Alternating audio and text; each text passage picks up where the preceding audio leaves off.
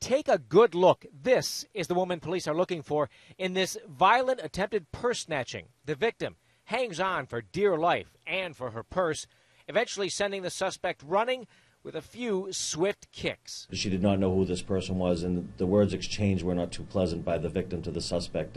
She was in a pretty good fight trying to get herself away from the victim as well as hold on to her purse. The multiple security cameras here at Linway Liquors captured the suspect pacing outside the store before the attack, looking in and trying to time the minute she could come up behind the victim and surprise her.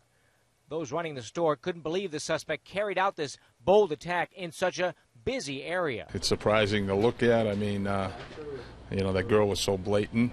You see her looking in the window 2 or 3 times and before she accosts her. And I'm just surprised it happened in such a well-lit and highly traveled area. In fact, you can see a customer of the nearby gas station pull up just before the suspect takes off. The camera's also got a shot of this silver 4-door sedan that may have been used as the getaway car, though there's no shot of the driver. Still, police are hoping the pictures they do have are good enough to help them catch the violent purse grabber. Watching this video, I would think that this woman's not done yet, and we'd like to catch her before she can do this to somebody else. We do have a good picture of her, so anyone that sees that picture will recognize her, and let's hope justice is served.